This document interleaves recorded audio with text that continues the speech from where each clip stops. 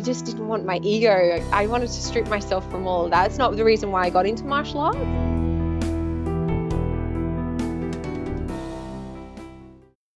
Welcome, welcome, welcome. This is Whistlekick Martial Arts Radio, episode 230. Today we're bringing you another wonderful guest from Down Under, Sensei Sascha Raeburn.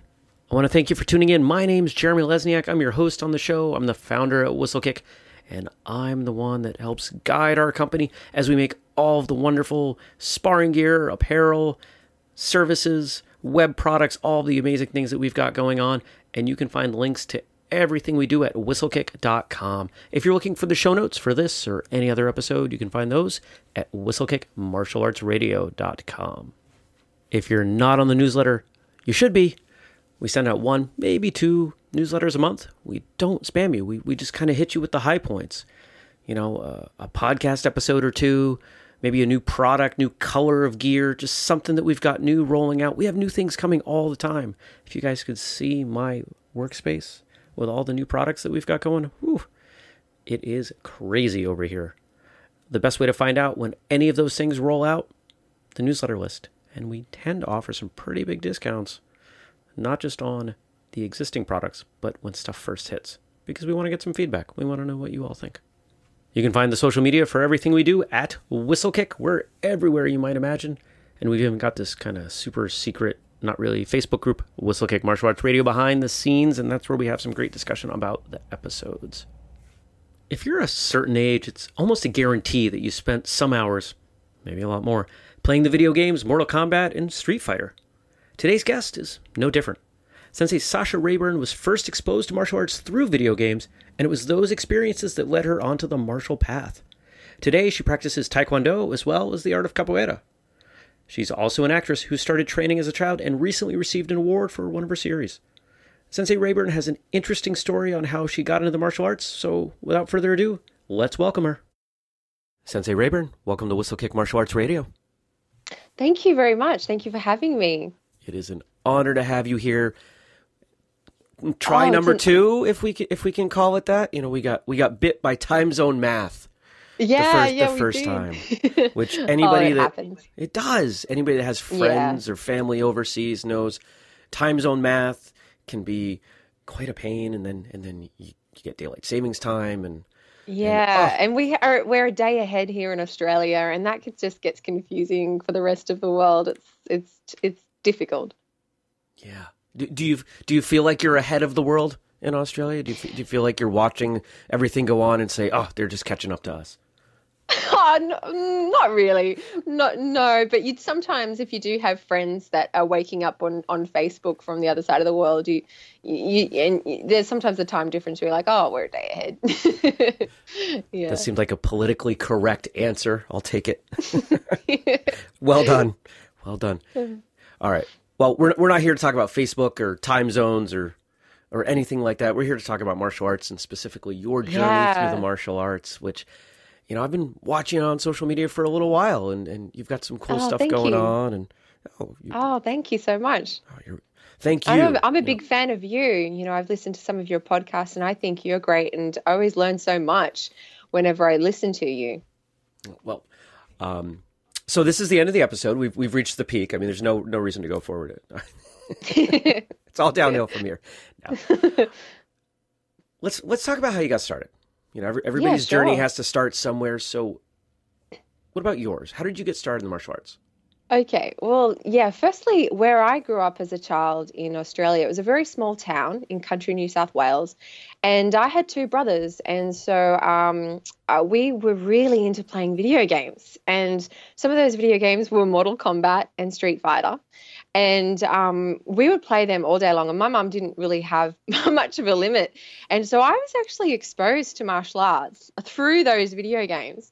And I just wanted to be like Ken or Ryu, but it was just that these characters, and being such a kid, like I'm talking, 5 or 6 years old, and seeing these characters just come from different martial art backgrounds. Like, I would see E Honda from like a sumo background, Sagat from Muay Thai, and you don't being in a small town, there were actually no karate or martial art classes or anything like that.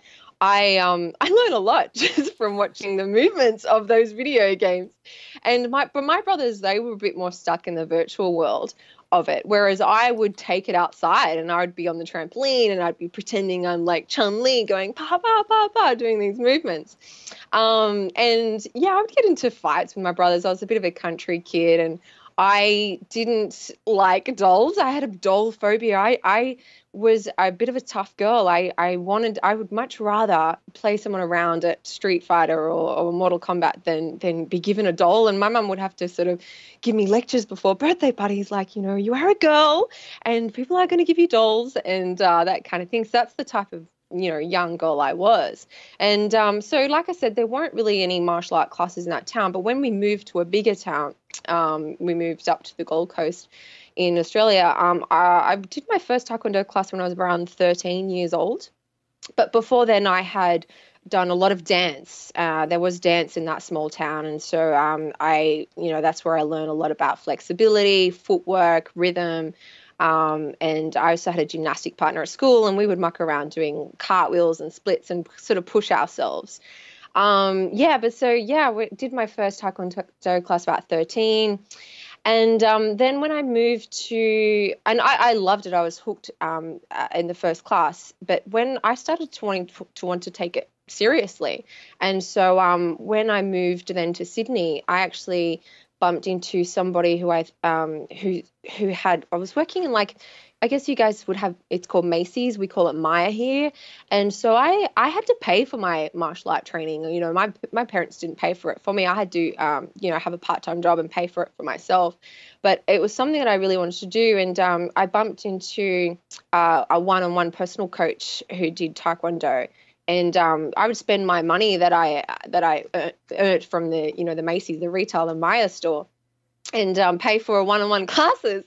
And I felt that I could get a better training that way, because in the group class I would get a bit lost as a student. And so that was really my journey then, was one-on-one coaching with the Taekwondo coach. Yeah. But he told me that he couldn't grade me, so he would have to take me down to his master. And so I had the best of two worlds. Then I had the group training and I had the one-on-one training, and then I went up through the ranks through that master. Yeah, so that's kind of how I got into it. But the style that I was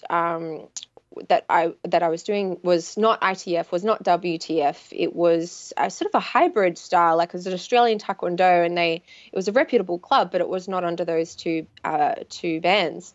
So later on, and just recently, I regraded for black belt under WTF. Okay, you're used to getting that question, it seems. You know, which division of Taekwondo was it? Yeah, I was oblivious because I was quite young, and I was quite oblivious to what style I was doing. I was just happy to go through the ranks. But yeah, that particular club was Australian freestyle Taekwondo, was not ITF or WTF, which later on has become important to me, especially recently, because I want to compete. And just recently I switched to a different club with a master that could grade me under Cookie One.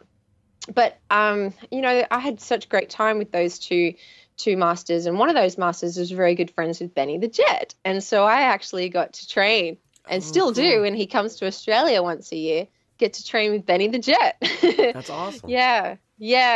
And a legend. For any of you out there that don't know Benny the Jet Urquidez, you should look him up. He's, just an absolute legend back in the kickboxing days.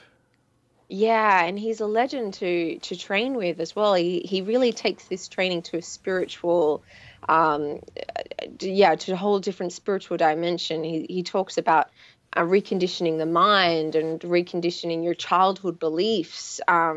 And he subconsciously programs his students, like while he's training. It's like he brainwashes, but in such a positive way, where he reconditions your mind that you really feel like you can do anything. And a lot of martial art actors that have trained with him, will practice a few movements within a few days and they can do a spinning crescent or a spinning back kick, because he has that hypnotizing effect on you.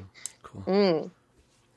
Yeah. But with those two masters and that I trained with, I was actually only the first woman to receive a black belt in the club. And so even when I go down to the club and revisit it now, I'm like I'm outside on the big bill, poster for when you come in, like on the big sign up the top.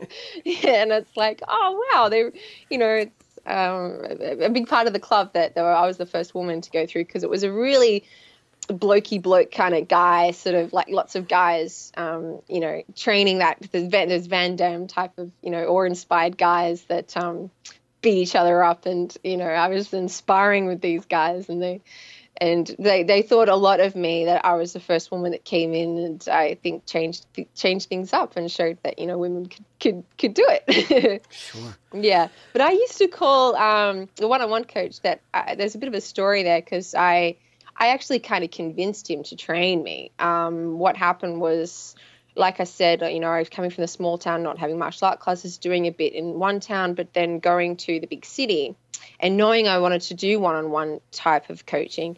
And then when I met him in the retail store with his friend, and his friend talked him up, his coach, he was hesitant about training me, because he didn't really have any private students at that point. It was something he wanted to retire from. So I just saw it as an omen, and I convinced him. I was like, no, this is a sign. You have to train me. You don't understand. And he just, from my will and my passion, he actually said, oh, okay, and took me under his wing, and sort of slowly admitted that it was because he sort of was starting to not lose his passion, but was weaning off a little bit martial arts, and he admitted that I did come in at the right time to just reinvigorate that passion. So, and I used to call him, in my mind, I used to call him Zangief because he was a big guy, and he reminded me of Zangief. And I used to think to myself, don't be scared, because the way we as kids used to fight Zangief was go to the corner and kick him in the head. There's a trick to the game.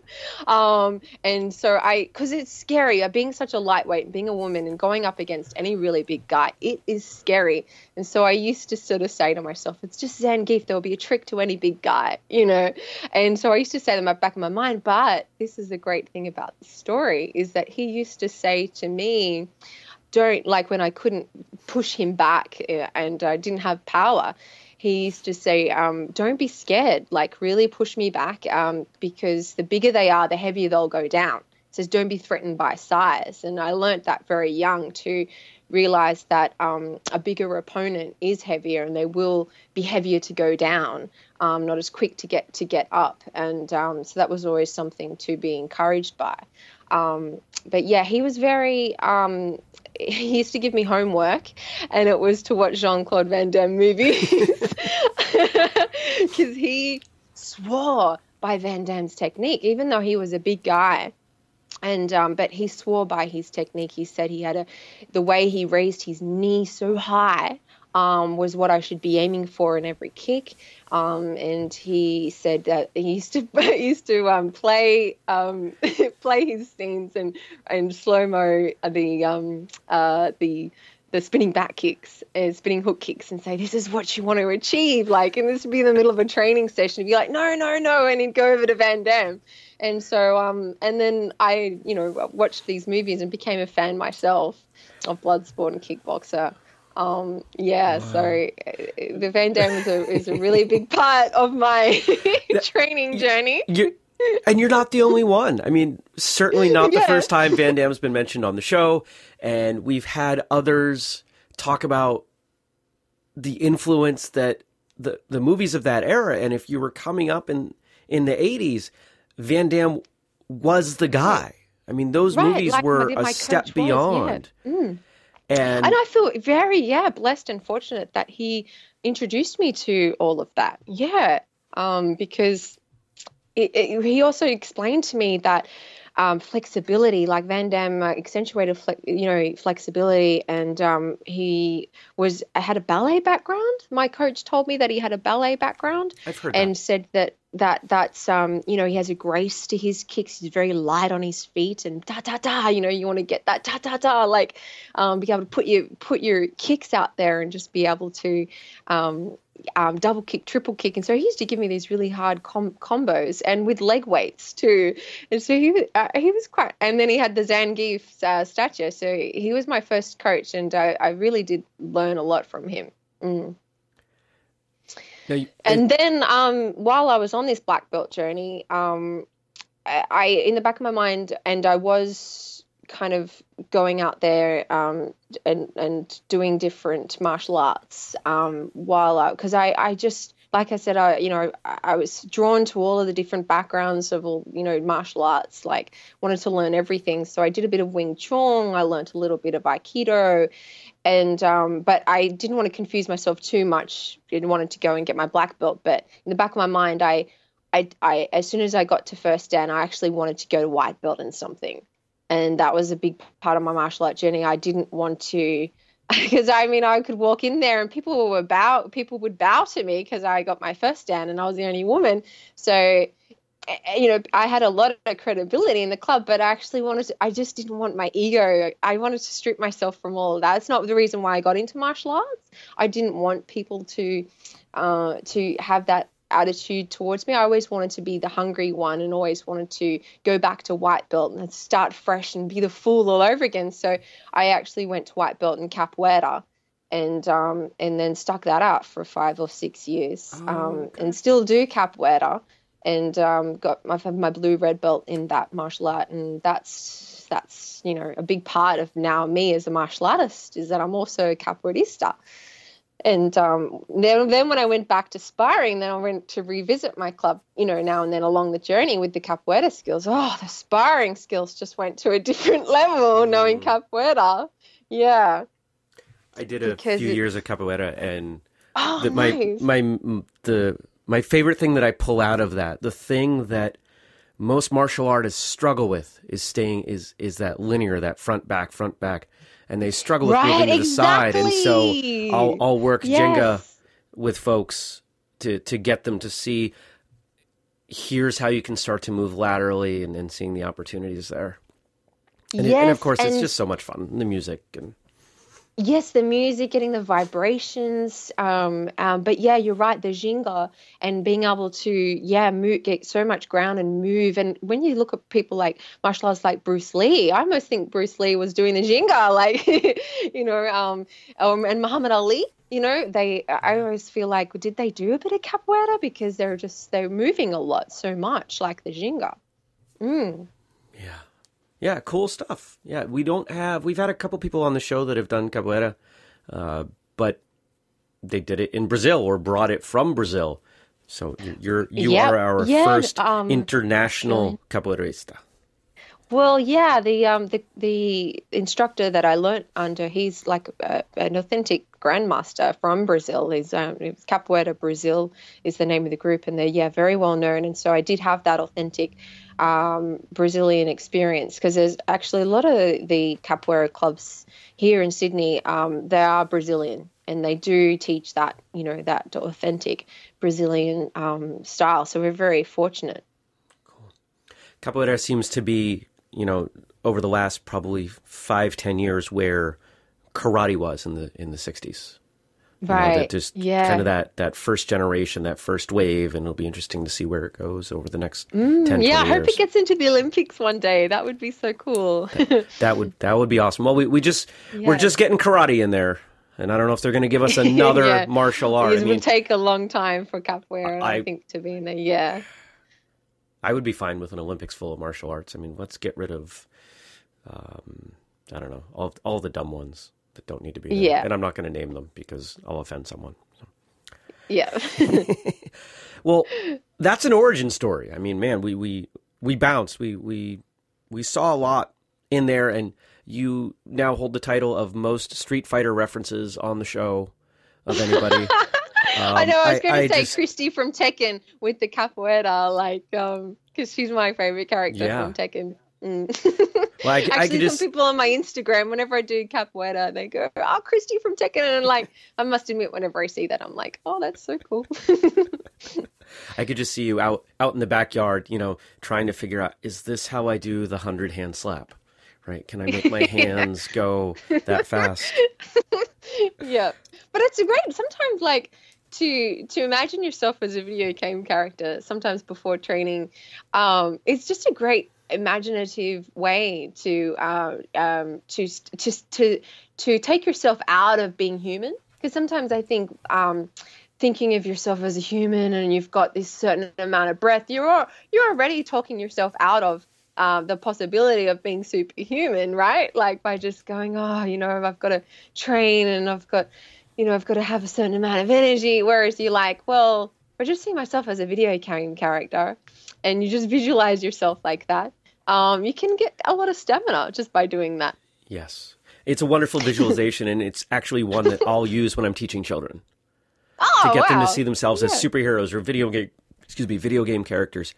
It can really help them dial into what's possible rather than what they Rather know than your own, already. yeah, rather because we tend to sort of like see ourselves in a limited way of just like, oh, ordinarily human. But at least you're using your imagination and you're opening yourself up to the possibility that you're extra, you're superhuman. Right. Mm. Let's move And that on. what was that? Go ahead. No, finish it. Oh, and the idea that you don't have breath, that was brought up in the Matrix as well. I think when Morpheus just said to Neo, "Is that air you're breathing?" And I think he had that moment where he's like, this just gave him something to think about. Like maybe it's an illusion. Maybe it isn't. Like the whole idea that you have a certain amount of breath. How much of that is psychological? How much of that is just you assuming that you only have a certain capacity? And so, yeah, using sort of the virtual reality to maybe sort of put yourself outside. The idea of just being human is at least helping that area of imagination. Yeah. Good stuff. Yeah.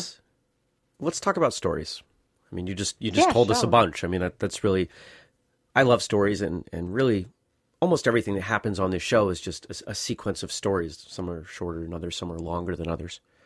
Yeah. If I ask you for your favorite martial arts story, what would that one be? My favorite martial arts story. I I have a lot. I definitely do value my travel time to training, especially in the early days. I had to catch a train for an hour and a half to get to my one-on-one coach and those early mornings and then having a run to get there. And I think the time on the train I would just fall asleep and then miraculously just wake up, stop before I had to get off and know I had to train. But I do value the and I say to people starting out martial arts who go, oh, I have so much time, I live far away. And I think that's something to be said in the travel time to get there. To me, what really was part of the training is a mental part to switch off and to go into a dream world, if you like, and to just soak in the messages you might receive or the spirituality of your journey. It's not always about the outcome and getting a six pack. I think sometimes people focus on that, but just also allowing yourself to be on a meditative journey while you're training. So I value the time that I've spent traveling to where I've got to get to training, and also meeting Benny the Jet. That's been a great story. I've really enjoyed and still do, and I have his books, and it's still always in the back of my mind that Benny. He explains when he's teaching that if someone gives you a hit and you felt it, it's important at that moment to look at your opponent in the eye, look at that person in the eye and say, that was a good kick with a lot of genuine emotion about that. And the reason why is because you're teaching yourself that you can handle it.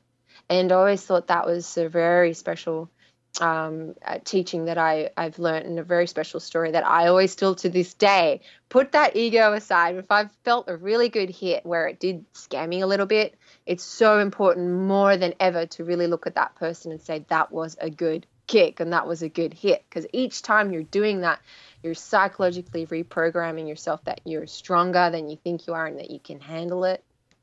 So yeah, that would be probably some stories that that I can think of. All right. What are you doing when you're not doing martial arts? What else you got going on? Yeah, well, acting's been like my number one pursuit. Even before martial arts came along, like when I was 6 in my first school play, I decided that I wanted to be an actor, and I took up training very young. And I moved to Sydney and went to NIDA, where a lot of the famous Aussie actors would go. It's a very famous school here. Kate Blanchett went there, among other Australian actors. And I recently received my honours in acting at another university, so that's been keeping me busy. And in 2013, I actually moved to LA, and I wrote, directed, and starred my own web series called Lost in LA, which some people on social media are following me in that part of the journey. And that went on to win like a string of awards at film festivals, and that came as a surprise. But I learned that I really like comedy out of all of that. And now I'm sort of working on martial art projects where I can intertwine some of the things I learned about comedy and acting. That's for the direction I'd really like to go more than anything, is to be able to incorporate comedy and martial arts. Yeah. So, yeah. In what way? Do you have any ideas that you're willing to share? I definitely envision myself as an actor being able to play those traditional Karate Kid kind of roles, like where there's a calling to do martial arts, or there's something that's propelled the character to do martial arts, and seek out the sort of training, and it's a quirky, interesting master, and there's some life lessons to go along there, or have to go into competition. That whole blood sport or kickboxer type of story, or Karate Kid sort of story. But I would like to see it with a bit more of a Jackie Chan kind of spin, or just a bit more of a humorous side, and bridge across a bit more of a woman doing comedy and martial arts, more than the serious type of. As much as I love films like $1 Million Baby, but yeah, I think that there'd be room for a martial arts actress that can take on that comedic side a bit more. I haven't seen that too much in the Western cinema or film projects. I think that would be really cool. Yeah, it's something that I would love to see more of. Of course, I want to see more martial arts in every stage of life, every representation in popular culture. Of course, when people talk about martial arts and comedy, we're generally talking about one thing. It's Master Ken. Pretty much the place, and people will come through and work with him, but he's kind of the guy. And I can't speak to how well he does, but he's well known. So certainly that tells me there's probably room for more. And there's a lot of guys like in martial arts, and they can get status quite quickly in the martial arts genre. Whether it's even there's like you've got even actors that aren't serious competitors in martial arts, like your Matt Damon's or Keanu Reeves. They've got their franchise films, and but a woman who's an actress might do, like, for instance, Uma Thurman might do 1 or 2 like martial art films, but they aren't really martial artists to begin with, so they have a lot more interests in other avenues, of course. Whereas I would really like to just focus on a career that would be martial art comedy. I'd be happy to do something like Jackie Chan, like just own in on a specialty. And after doing Lost in LA and discovering that I really like comedy, that would be something that I would really like to focus on. Yeah. Cool. All right. Yeah. I'd like you to tell us about a difficult time. You know, we all have them. We all have these challenges, rough stuff. But martial artists seem to have a unique ability to get through them either faster or with more grace or whatever it is. So I'm hoping you might tell us about a tough spot in your life and how you were able to use your martial arts in some way to get through. Yeah, sure. Well, just recently, having I, I I went out of my comfort zone and did my honors at university, and that was something that I just thought, oh, that's what other people do. You know, other people go and work on a thesis and become professors or eventually do that type of thing. That wasn't me, and so I think I had this sort of limited view of myself that, I'm not going to be able to get through this course or something. And it did get tough there, where I did almost have a meltdown halfway through during this thesis. I was like, I can't do this. And I did draw upon my martial arts background and always find that I do. You're right. And I did sort of see it as something where my training has taught me never to give in, never to give up, but to something about pain. You know, pain is martial arts has taught me that pain is temporary as well. Like it might last, a minute, it might last a day, it might last a year, but it will subside. And something else I think starts to take its place, and that's usually success. And so I think that during that tough time, I drew upon that. I went, well, it's like a training session. This is pain, and now is the time where I really have to use my martial art training, because a training session might be over in 2 hours or something, or long 3 hours. But this is a bit longer. So this is when you really do need to draw upon that martial art training. And I sort of saw it that it was like a test. It's like a martial art test, and that I started using some of the tactics that I would do in martial arts. Like maybe I'm putting too much pressure on myself. Maybe I need to sort of take a break or relax. Like sometimes in your stance in martial arts, you realize you've got too much tension, and that's why you're burning out. You need to relax. And so I would think to myself, okay, it's time to relax, time to breathe in, but always just looking ahead and looking at my opponent, or looking at the task in front of me, and having a determination about succeeding, and sort of enjoying it, and maybe not worrying about the outcome. I think with good fights, and like we saw with Mayweather and McGregor just recently, I think after that fight, people started to realize it wasn't really about winning or losing. I mean, look at McGregor. He went out of his comfort zone. He did something. That's an achievement already. And Mayweather coming out and giving that the 50-0 a shot, and succeeding at that. That's sort of what it's more about. It's not about this pettiness of like, who had the hardest hit in that particular round. Like, it was sort of, in a way, it was kind of like equal. It was sort of like balanced, him being an MMA fighter and having those first rounds, which were quite like, different. And then Mayweather, having his limelight, like it all sort of balanced out.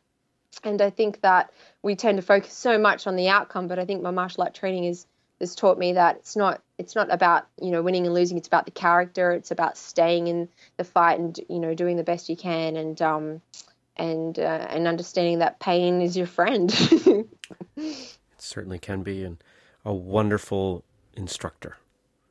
I mean, yeah. Really, I think if you get right down to it, you can break most of what we learn by experience, as avoiding pain, whether it's physical pain or emotional pain, or, we tend to learn those lessons, hopefully. Some of us do. Yeah, and I do notice that, especially in stretching, because as I said before, I came from that background where my coach really stressed the importance of stretching, and the Van Damme background and everything. And I noticed that's when a lot of people, and I in the classes that I'm doing at the moment, will tend to drop off a little bit, or people associate stretching with yoga, and that it should be, that it should be relaxing. People have this false idea that stretching should be relaxing. Yes, it can be, but really effective stretching is you do feel the pain, but you learn to enjoy the pain. You learn to see the pain as something that is actually an inviting experience. It's inviting you to understand that you're only making the experience more painful because you're resisting the abundant feeling of being better. That's where ironically the pain's kind of coming from, is because you're resisting what you could be, and you're wanting to limit yourself here. Like I see when people stretching, and I'm stretching people out, they just limit themselves by seeing themselves here, and that they're making the pain almost worse by sort of capping themselves right there and not seeing themselves expand. That makes it worse. So pain is interesting because I think it's we add to it, whereas if we surrender, we relax. Stretching is a perfect example. Just surrender. Just the more you relax, you'll feel a bit of pain, but just relax into it. Where just invite it in and experience the pleasure of pain. Right. Yeah. Good stuff. Yeah. I'm not even going to try to summarize it or expand upon it because I would ruin it. So we'll just move forward. Let's talk about the people that you've worked with.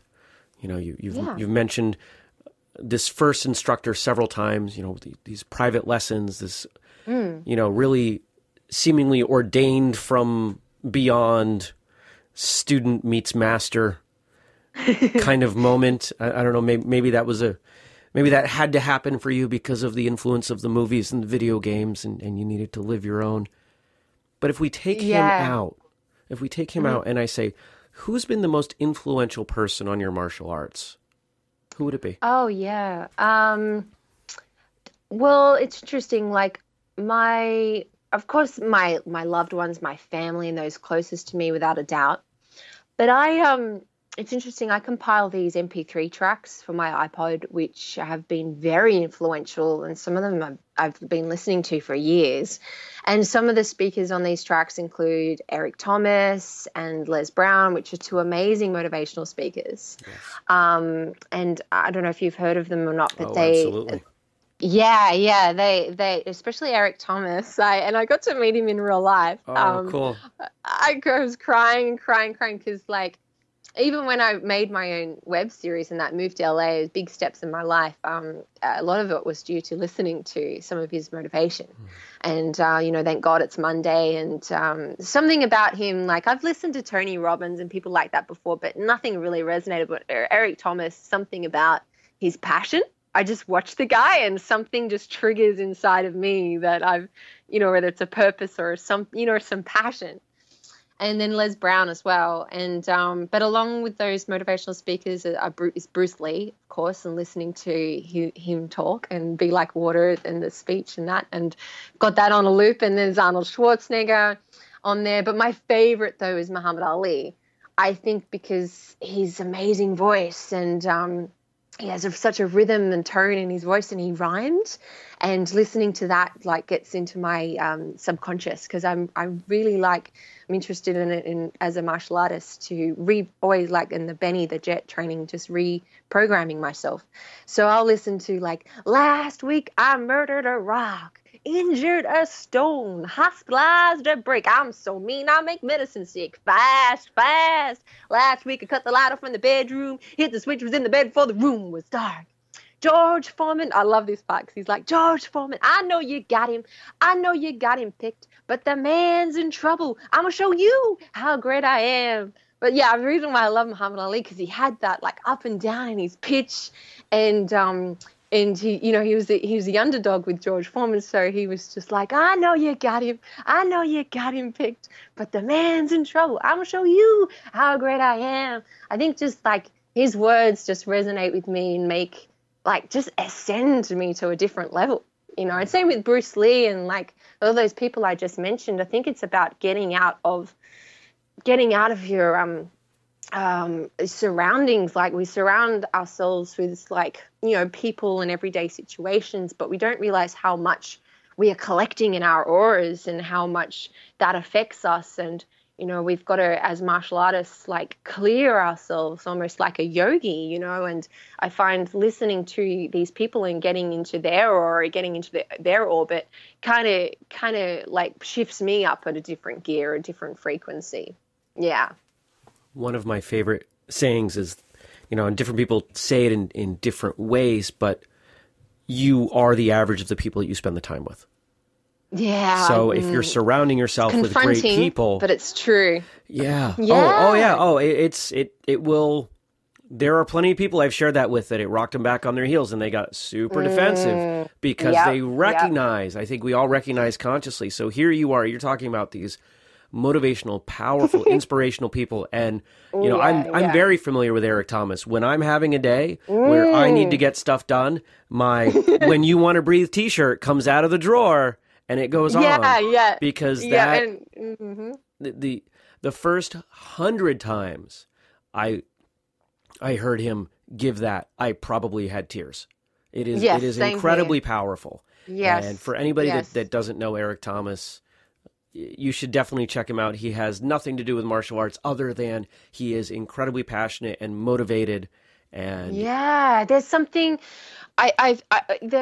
and when I saw him live as well, and I was up so close and like the third row, and got to, as soon as he just came to the room, and somebody who had seen him before live, and we were just quickly talking before he came out, said, "You're going to cry." And I said, "Oh no, I'll be all right." And they're like, "No, you're going to cry." And as soon as he came out, I just started crying, because just him being in the room and having heard all of those thank God it's Mondays, and all of the podcasts, and and listening to him, and he what I love about him, I think, because he meditates, and he's a big believer in God, and talks to God, he has conversations to God, and he goes outside of this world, and brings in the message for people, and then has the courage and feels the fire in his belly to just say it how it is, like however it comes out, and whichever way it's going to come across to you. And I think that something about, just stripping all of his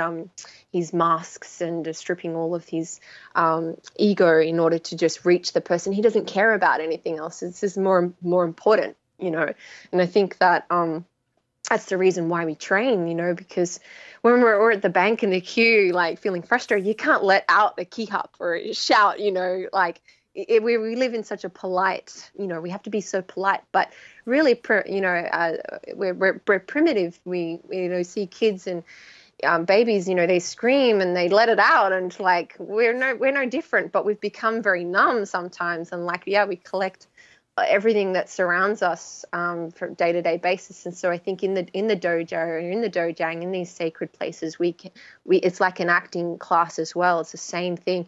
We get to strip off all of that polite garbage and just get down to train, let it all out, and the truth comes out.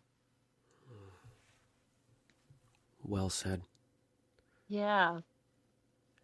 And I like Arnie as well. Arnie's got some great lines. It's like, you've got to get up and say, "I want to be a champion, and I do whatever it takes, the amount of hours it takes, the posing, the this, the that, the visualizing, looking at training footage, looking at motivational books, reading this, reading that, whatever it takes, I will do. That's the answer. I want to hear from you." I like that speech because it kind of gives me a kick up the butt. It's like, it's true, you've got to get up and just do whatever it takes. We have that whining voice that's always complaining. And I think sometimes you've just got to knock it out, and just, there's a spirit inside of you that actually will do what it takes. Just got to get to know it, And so that's why I think, these people have been there, and they understand that spirit and that fire. They're the people I want to listen to. I'm going to guess that if I was to take a look at your YouTube account, and look at the watch again stuff on the personal side, it's probably a very similar list to mine. Because, right. I have those days. It's like, okay, I got to get fired up, or, something just happened. And I mean, I know every speech. I can't articulate it as eloquently. I'm not going to sound nearly as cool saying it as you just did, but I know every speech that you just said, because I've heard them. Without a doubt. Without a doubt. You're Oh, wow. you're So the we've you're got the the actor here, not me. So your delivery is far and away better than mine. I love it. Oh, I love it's it. funny. If you could train Yeah. with somebody you haven't yet, I mean, you talked about, how influential Benny's been and your instructors have been and your family. But if there's somebody else, and we can say it's somebody that's alive now or somebody that's passed away, who would you want to train with? Definitely Bruce Lee. I mean, for obvious reasons, but he has been a big influence on my life. I mean, that whole wanting to change different martial arts and go to capoeira. One of his quotes is like, "A belt is just there to hold up your pants." That has been a really influential quote in my life. And, being like water, and these things that come from him. Again, it's just that stripping away the ego, and also he was an actor, and so he could show a lot of vulnerability and facial expression and physical presence. I'd love to hear his take on incorporating his acting training and experience into martial arts. That'd be something I'd be really interested in. Yeah. Cool. Let's talk about competition. You and I talked a Yeah. little bit about competition before we started going. So, Yeah. have you competed? Well, this is a great story, and this is the story I've been holding out for. All right, all right. It's like, all right. What happened was, so I told you how I recently took it upon myself to regrade, right, for a black belt, to be under WTF, Right. and that came about after doing the capoeira and after going to LA and coming back and when I was doing the comedy in Los Angeles, I wasn't really doing a lot of martial art training. I decided just for that year, just to focus more on acting. I was I did fall into a group of martial artists and said no, just for this year, like just I just wanted to just experience the acting and the writing, directing. And so I would go hiking and did a bit of martial art training just on my own, but I wasn't as intense. But when I came back, I was craving to get back into, proper training. And this was like 2014, I think. And so I found a club nearby, and it was WTF, and I just slowly discovered that my certificate was not under WTF, as I showed the master. He's like, "Oh no, I don't think this is cookie one," and I didn't really know about the whole systems or anything. So he took me under his wing, and he's a great master. And he did Poomsae as well and did forms, and I was really enjoying it there. And they invited me to go on a training trip to South Korea. And I was like, "Oh, that sounds fabulous." It was a fully packed itinerary of events and things. And we just got the itinerary just a couple of days before we left, and it was like 4 or 5 of us martial artists on the trip. And one of the first event was when we arrived on the next day we arrived was a tournament. And I had never been in like an official tournament before, so I was just thinking, oh, is this for real? Like, what is it about? And it was the Air Force Championships in Jinju, and some people started like freaking out. I'm not going to freak out. Like the fact that I'm prepared to travel and get on a plane. Like I'm up for anything. Like if I'm going to travel, I'm just up for anything. So I was keeping pretty cool about it. And so it was like 4 or 5 o'clock in the morning. The next day we arrived, we get into a minibus. It's 4 hours from Seoul to Jinju, these Air Force Championships. And, I was posting it on my social media. It was like a full on, like professional event. And we were in a match with like the weight division that we were in, and I had one fight, and if I won it, I won that division, and I won. I really could not believe it. It was a life-changing experience for me that like started to make me see competition as maybe not such a scary thing, because I'd always sort of written it off as maybe that would be that'd be too scary for me to do, or I didn't really come from a competition background. With my martial art, they weren't going into competitions or anything like that. So but I was addicted. Like when I was out there on the mats, and I was in the fight. There was a moment there where I was like, I'm hooked. I've got to do this again.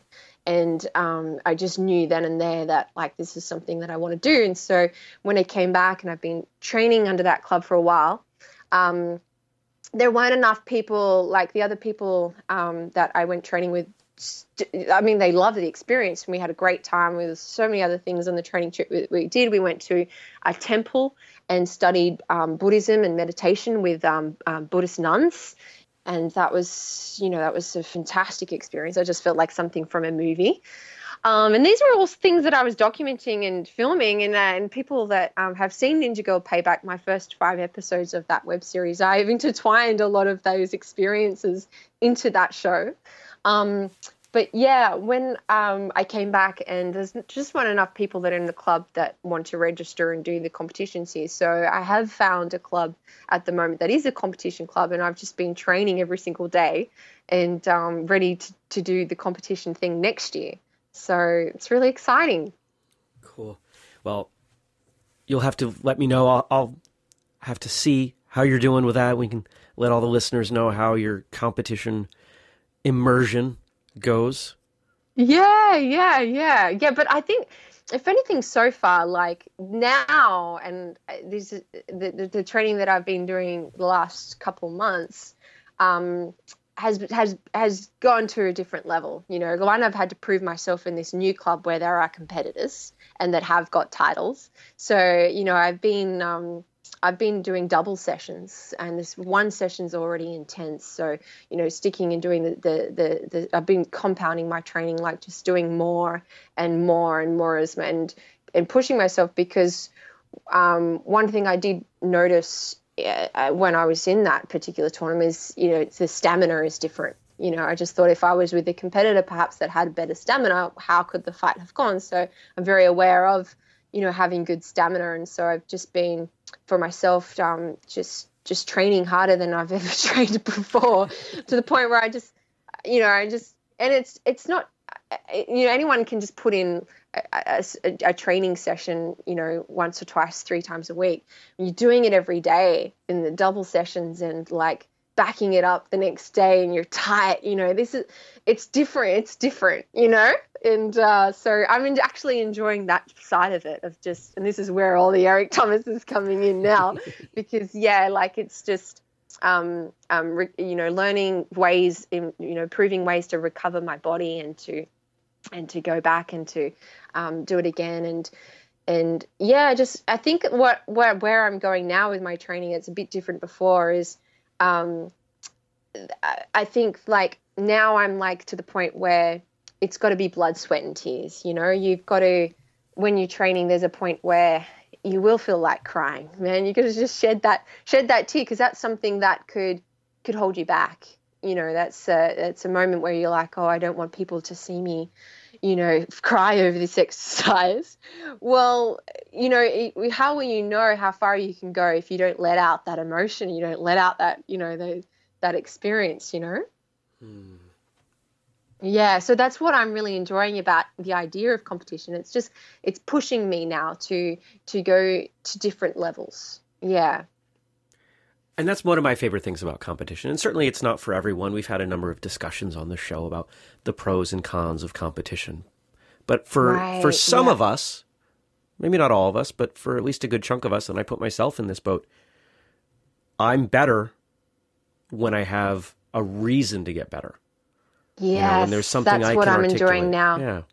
Yeah, like I wouldn't be doing these double sessions if it wasn't for this idea, you know. And I just went to the August one.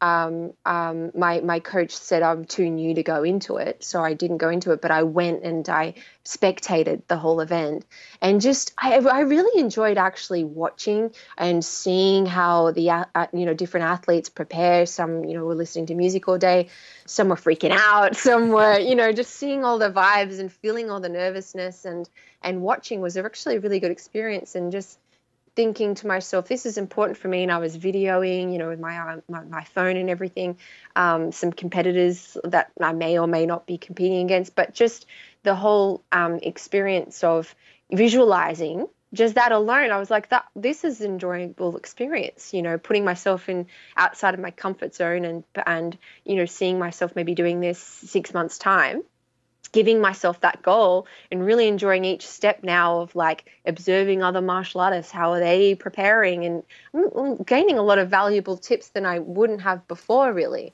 I'm broadening my horizons and opening my eyes up to see just various preparations, various styles, and yeah, it's just seeing it from a different perspective. And I think you're more honest with yourself as well. Like before, when I was sparring, I might have thought that I definitely thought that I was better than what I was.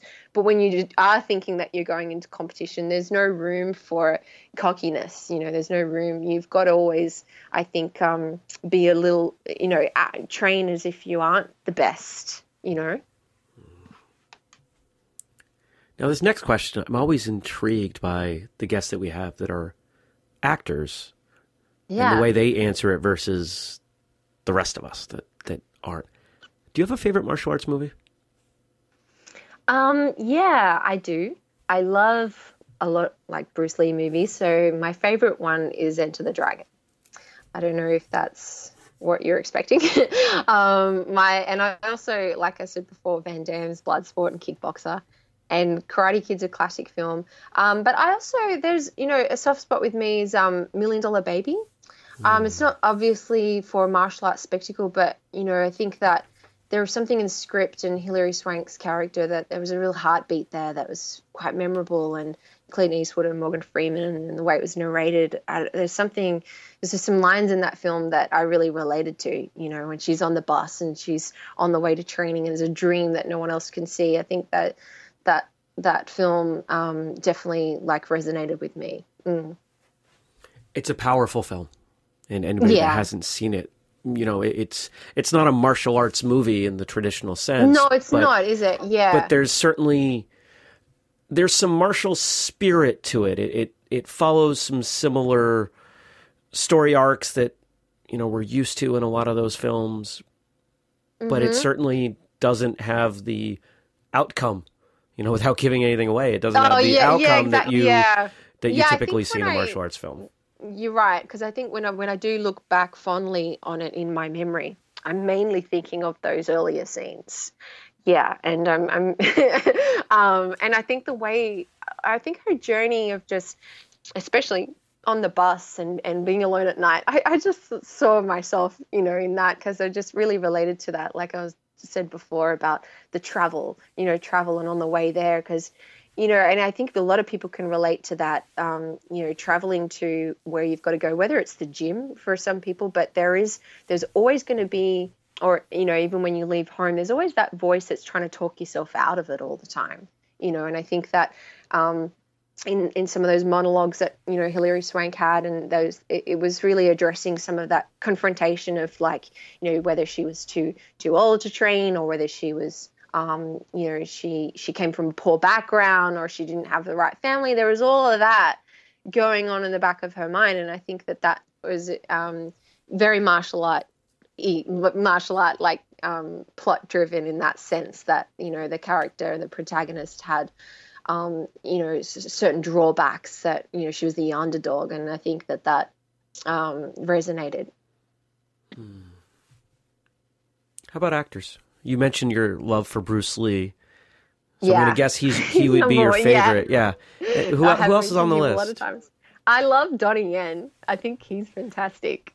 And I like Jackie Chan. I think that the way he mixes it all up with some slapstick and makes it fun, and he has the Chinese opera background. I love that, and I love Jet Li. I like seeing Cynthia Rothrock in her fight scenes. And some of my favorite girl fight scenes are Yukari Oshima and Moon Lee. I think they're extraordinary. Yeah. But I think that I also liked Uma Thurman in Kill Bill. I think that she had a physical presence in that film that I think was, carried it all the way through. Even though she's not like a martial artist, I think the way it was filmed, and obviously with Quentin Tarantino's all of his mixed styles and mixing all the different genres, I think that for a Western woman in martial art cinema, it was exciting, you know. Absolutely. An amazing performance. Mm. What about books? We often have some good conversation about martial arts books on this show. Yeah. Well, I mentioned Benny the Jet, so I like The Jet, his book. And Ronda Rousey's book, I really enjoyed. I thought that was really motivating. And just a book that I'm reading now, because I met Nadine Champion when I was training with Benny, and she's just recently come out with a book called 10 Seconds of Courage. So I'm reading that now, and that's really inspirational. But yeah, I think I'm a bit more into the acting book side of things. I've mentioned a lot about, you know, ego, and because ego in acting is just so important, you know, like as an actor in acting training, you want to get rid of your own ego as much as possible, so that way you can relate to like a variety of different characters. So I have a lot of books on Grotowski and stripping, being able to strip away masks and social daily masks, and being able to be neutral and feel the actor's calling. And I apply that also to like feeling the martial art calling. You know, in Grotowski's theater, he talks about feeling the calling, and when you're feeling the calling, you're actually in a neutral state. Your ego is not involved, and you can have a direct communication with channeling that character. And also, I feel that way in martial arts. I feel like if my heart's open and I'm like, I feel like I feel the calling to be a martial artist, I feel more genuine. I feel a lot more safe, safe as well. Like, because there's always a risk of injury in martial arts, but I feel like if you tap into that calling of being a martial artist, and you're in alignment with your heart and being open, you have better balance. You know, you have better your senses are much more open to hearing and to sensing the other person, reading your opponent. So I think that a lot of my books are about acting and are about spirituality and connecting with your truth and feeling called and your purpose and that sort of thing. Good stuff. Yeah. And what's the future hold for you? What do you got going on? You talked about competition next year, but what else are you looking up to?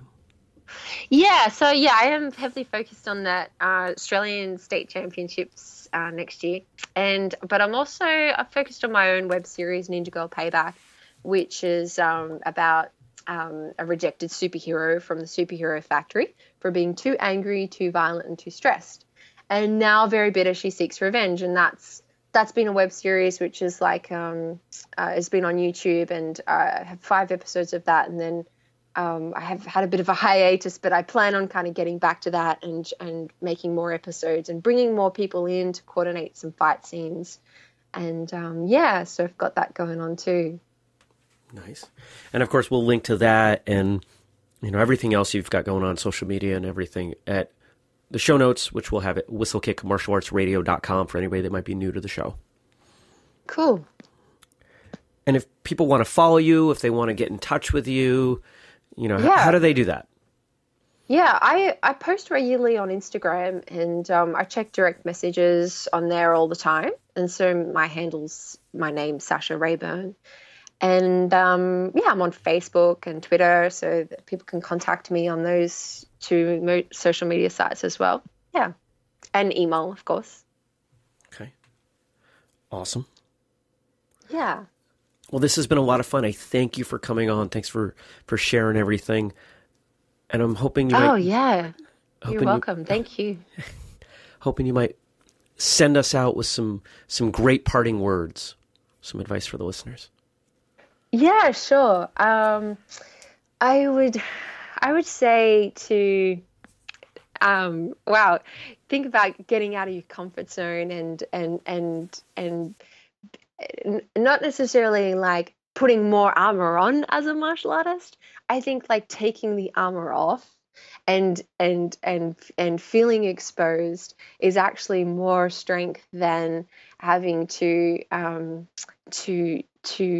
shut yourself off. Because I think if you truly can be aware of your own emotions and know your own emotions, then you're able to quickly handle and deal with those emotions. But if you're not willing to strip off your own armor and to get to know yourself, then you're more in the control of the other person, of the other opponent, of what's coming at you all the time. That applies to life as well. But if you take more of a spiritual attitude of stripping your armor off, and being okay with things like, being okay with vulnerability, and being okay with crying and bleeding and sweating in class, and not caring about what anybody thinks, because it's your journey.